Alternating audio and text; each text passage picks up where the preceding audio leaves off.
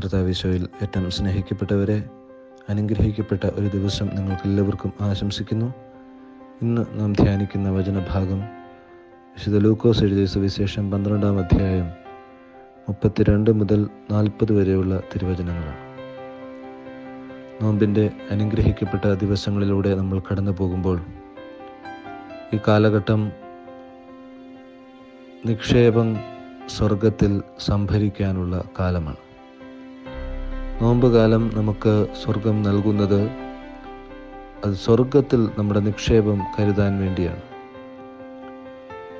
പ്രിയമുള്ളവരെ, നമുക്കറിയാം, ഈ ലോകത്തിൽ നമ്മൾ നിക്ഷേപങ്ങൾ സംഭരിച്ചു വയ്ക്കുമ്പോൾ അതൊക്കെ നഷ്ടപ്പെട്ടു പോകുന്നു എന്നുള്ളത്. പ്രത്യേകിച്ച് ഈ ദിവസങ്ങൾ നമ്മളെ ഓർമ്മിപ്പിക്കുന്നതാണ്.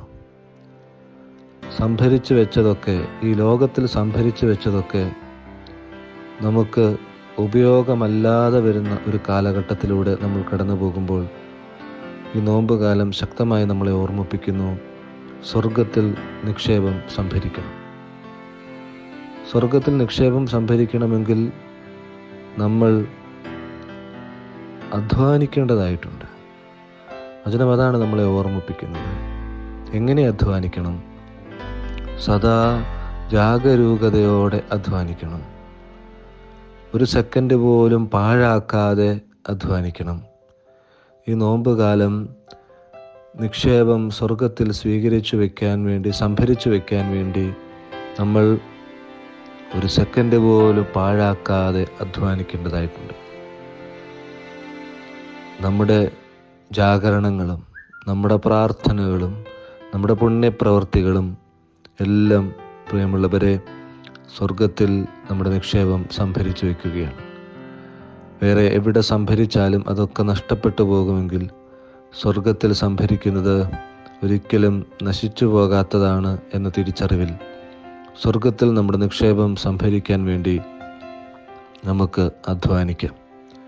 ജാഗരൂകതയുള്ളവരായിരിക്കാം. നമുക്ക് ലഭിച്ച ദൈവകൃപയെ നഷ്ടപ്പെടുത്തി കളയാതെ നിരന്തരം ആ ദൈവകൃപ ആളെ കത്തിക്കാൻ, പൗലോസ് പറഞ്ഞതുപോലെ, നിങ്ങൾക്ക് ലഭിച്ചിരിക്കുന്ന ദൈവകൃപയെ ഉജ്ജ്വലിപ്പിക്കുവിൻ.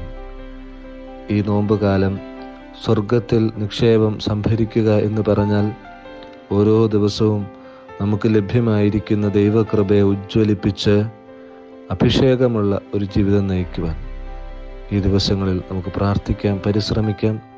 സ്വർഗത്തിൽ നിക്ഷേപം കരുതാനായിട്ടുള്ള ശ്രദ്ധയോടെയുള്ള, ജാഗരൂകതയോടെയുള്ള ജീവിതം നമുക്ക് നയിക്കാൻ നമുക്ക് പ്രത്യേകം പരിശ്രമിക്കാം.